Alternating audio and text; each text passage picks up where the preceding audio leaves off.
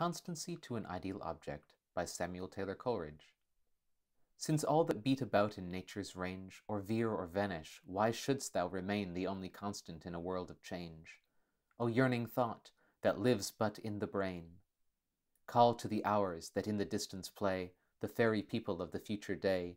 Fond thought, not one of all that shining swarm will breathe on thee with life-enkindling breath, till when, like strangers shelt'ring from a storm, hope and despair meet in the porch of death.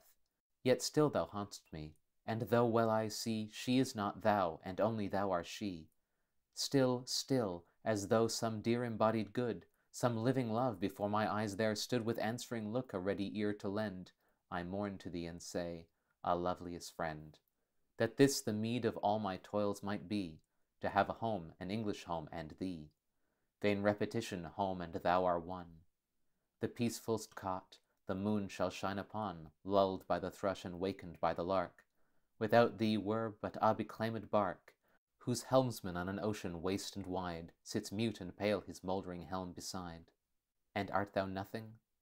Such thou art, as when the woodman, winding westward up the glen at wintry dawn, where o'er the sheep-track's maze the viewless snow-mist weaves a glistening haze, sees full before him, gliding without tread, an image with a glory round its head. The enamoured rustic worships its fair hues, nor knows he makes the shadow he pursues.